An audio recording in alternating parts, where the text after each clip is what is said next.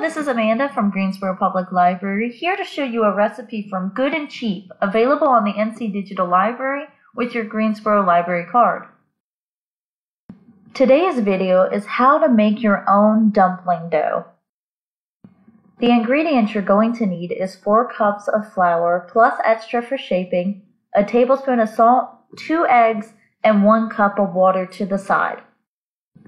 First, we're going to place our flour in the bowl and mix in the salt really well with a whisk. Create a divot in your flour mixture for your eggs. Crack both of the eggs into that pocket and then pour your water into the divot as well. Making sure your hands are clean, use one hand like a shovel to mix the dough into a shaggy mass. If it seems too dry, add a few more drops of water.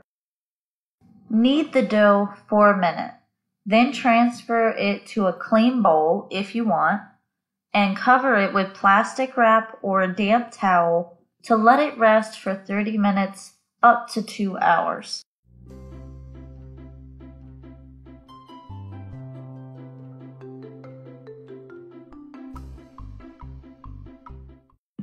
Once the dough has rested, you'll want to turn it out onto a dusted flour countertop.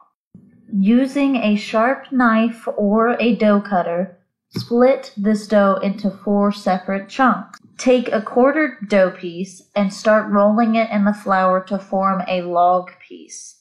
Then you'll cover it in plastic wrap after each one so that the dough doesn't dry out. If not using them right away, store them in the freezer and thaw them 30 minutes before you intend to use them to soften the dough.